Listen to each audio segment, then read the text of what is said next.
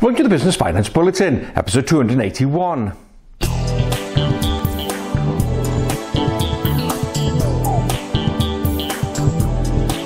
Welcome again to the latest Business Finance Bulletin. With me, Rob Warlow from Business Loan Services, the commercial finance experts. In this bulletin, election brings much needed certainty, challenger banks driving efficiencies with partner tie-ups, and late payment practices improve in 2019.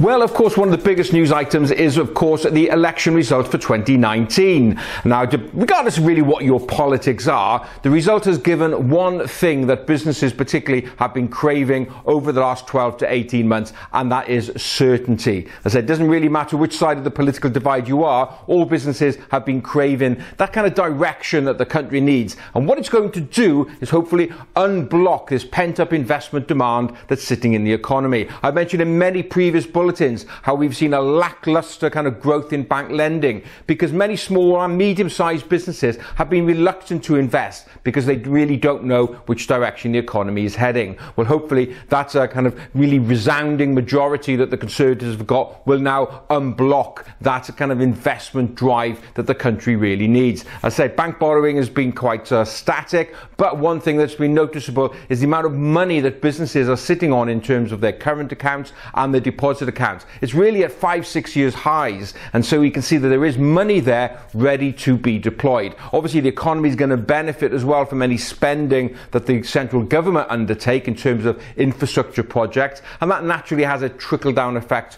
throughout the economy as well. So what's the message for you? Well, of course, we've still got the uncertainty around Brexit. Yes, we've got the message of get Brexit done, but we really still don't know what that looks like. So we may be an element of uncertainty until the end of the transition period in the end of 2020 as to really see what direction we're heading. However, that level of certainty is now much more clearer, and so for you it's a case of dusting off those investment plans. If you've got a little bit more confidence as to what the economy looks like and you think that you and your business will benefit, now is the time to start investing.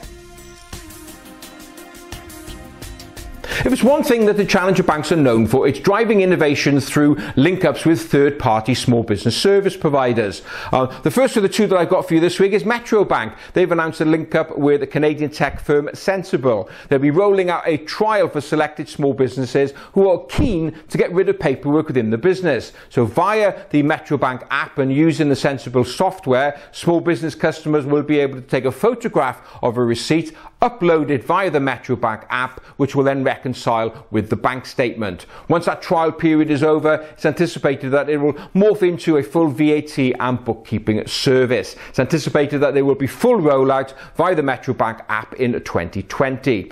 Starling Bank have also announced its first legal services firm to go onto their marketplace website.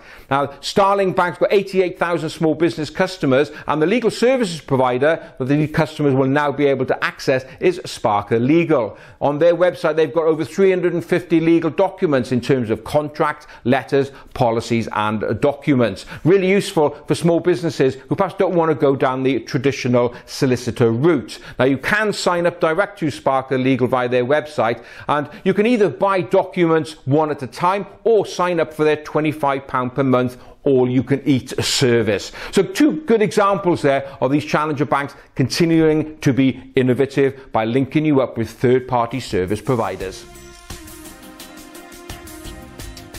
As I mentioned in the first segment, with the election out of the way and hopefully certainty returning, business organisations are now pushing the government to tackle a number of business-related issues, one of them being late payment. Well, MarketFinance, formerly Market Invoice, has just done a new survey on late payment, and there is an element of good news. And the survey found that 39% of invoices are still being paid late in 2019. However, that compares to 43% in 2018. So we can see the incidence of late payment is reducing. However, of those invoices that are being paid late, they are now being paid even later in 2019. So for example, on average, it's now taking 23 days for late invoices to be settled compared to 12 days in 2018. Which sectors are suffering most? Well, the legal and professional services, 70% of their invoices are paid late. And also on the other side, 60% of manufacturers say their invoices are being paid late as well. So there are lots of stress points in various parts of of the economy. So let's hope that the government does